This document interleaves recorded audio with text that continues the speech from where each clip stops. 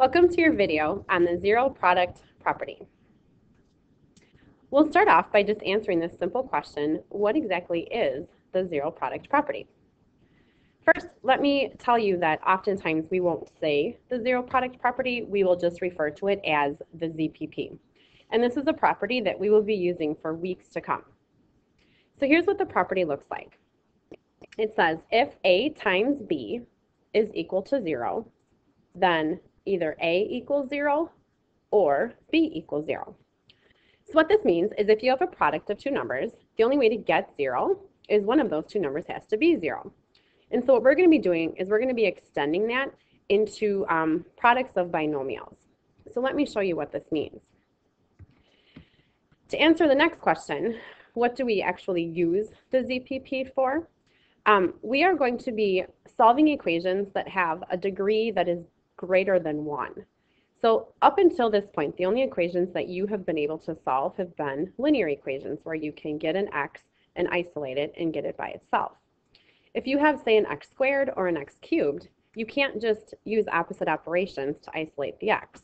So we're going to have to do something that's called factoring, and then we're going to apply the zero product property. When we solve an equation, what we are actually finding are the x-intercepts. And two other names for x-intercepts that you'll hear commonly used are zeros or roots. So the zeros of an equation, the roots of an equation, and the x-intercepts all mean the same thing. So we're solving equations, we're using the zero product property, all to connect it back to a graph and to find the x-intercepts. So let's talk about what these two different types of graphs look like. We've been working with linear graphs up until this point, and a linear graph is just a line, and we can easily find the x-intercept by just using opposite operations. When we get to a quadratic equation, that graph is called a parabola, and it makes a U shape. For now, we're just going to look at just a very general, basic parabola. So for our purposes, we don't have to have exact points. Now, when we solve the equation using the ZPP, what we're trying to find are the two x-intercepts. So let's mark those as special points. And you'll notice that a quadratic does have two x-intercepts. Now, hopefully something jogs in your mind. Quadratic was the word that we used when we talked about an expression that had a degree of 2. So quadratic had a degree of 2, and now it has two x-intercepts. And let me tell you, that is not a coincidence. Another type of equation that we'll be looking at over the next couple of days is a cubic equation. And a cubic is kind of a snake-like graph or a sideways S. It'll go up and down and then back up again. So it kind of has 3 turns. If you mark the x-intercepts, you will notice that there are 3 of them. And again, that connection is there. Cubic referred to something that had a degree of 3, or the highest exponent of 3. And now the equation would have 3 x-intercepts. So here is how we're going to put all of this together and work some examples. For each example, we're going to solve the equation, and then we're just going to, once we have those solutions, use those solutions to make a graph. So you'll notice that we have the product of two binomials. So this looks like a FOIL problem, although we are not going to be foiling. Instead, we're going to use the language of the ZPP, and we're going to identify these two binomials as A and B.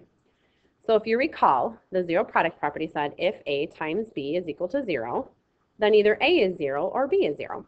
So we're going to figure out exactly those equations. So let's take our A, which is the binomial x minus 4. That could equal 0, and we'll go ahead and solve that right away. And it's just simple opposite operations at this point. Add 4 to both sides, and x equals 4. So that's one possibility. But then our second intercept is going to come from the b part of our equation. So we'll set that up, and we'll say that x plus 3 equals 0. We'll solve that by subtracting 3 from both sides, and we'll determine that our other solution is x equals negative 3. Now, x can't be 4 and negative 3 at the same time. That's not what we're saying. What we're saying is that this graph has two x-intercepts. So if you just go ahead and make some tick marks on your graph, and I know you don't have the graph in your notes, but just draw a little sketch in there. It doesn't have to be perfect. We are looking for a U-shaped graph because this has two factors. There's two x's, so a degree of 2.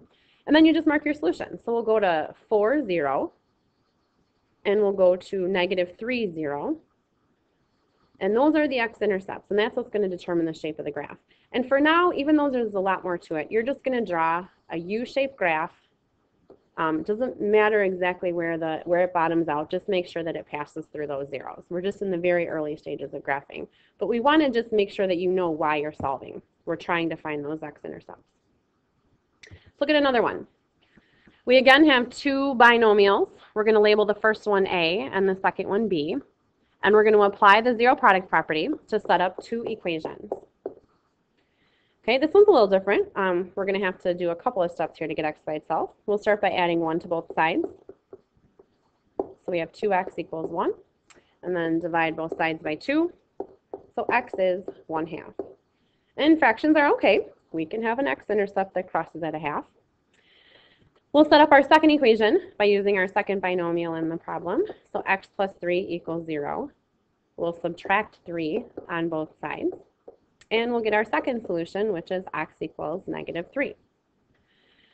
Those are the x-intercepts, or the zeros. So we are, again, going to just make a little grid here and mark those in. So we have x equals 1/2. You just have to put that, obviously, halfway between 0 and 1. And then x equals negative 3. And again, just draw a general U shape, putting those arrows on the end to show that it continues on. Our next example is kind of an extended version of the ZPP. You will see that we actually have 3 things that we're multiplying together, 3 factors. So we're going to start by labeling the first two A and B, just like we used to. And now we're going to call our third one C. And same rules apply. If you multiply a bunch of things together and you get an answer of 0, one of your things had to be 0. So you're going to take each of your factors and set them equal to 0. So our first one is x equals 0. And we're actually done. We don't have to do any work. We just know that that's one of our solutions. Our second equation is going to be taking that second factor and setting it equal to 0. Once we've done that, we'll solve it by subtracting 1 from both sides. And we have another solution. But we still have one more equation that needs to be set up. When we set our third factor equal to 0 and solve, we get yet another x-intercept. And this one is x equals 2/3. So obviously we're not going to have the same type of a shape. There's no way to make that parabola or that U shape using 3 x-intercepts, but we approach it the same way. So we're going to mark 0 as a point. We're going to mark negative 1 as a point, and then 2/3. So we kind of have a tiny little scale here, but that's okay. Now, when you have 3 x-intercepts, if you remember, that's a cubic graph. So that's kind of the snake-like graph or the sideways S. It just goes up, down, and then back up.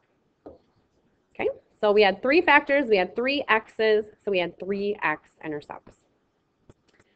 Our final example hopefully looks familiar from your FOIL work. We have a binomial that is squared, and our first step is going to be to rewrite that. When we square something, that just means we multiply it by itself. So we've got x minus 3 and x minus 3. So you can see how this fits the other examples. We have our A, we have our B, and we're going to set up our 2 equations. But hopefully some of you are thinking right now, well, why would we set up 2 equations? It's going to just be the same. And you're exactly right. So it's x minus 3 equals 0. We're going to add 3 to both sides, and we get x equals 3. But our second one, the B, is just going to look the exact same way. So you'd add 3 to both sides, and you get x equals 3. So we have 2 x-intercepts, but they actually just happen at the same spot. We call that, in math, we call that a repeated solution.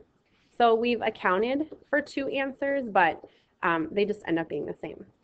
So on this graph, what's going to happen is we just mark the single point, and then whenever your x-intercept just turns out to be one number, that means that's where the vertex of your parabola is. So it's just going to come down and touch the x-axis at 3, and then just open upwards like that. So again, these are not like perfectly exact graphs, but what we're really trying to focus on is just the connection between solving the equation and the fact that those solutions are your x-intercepts.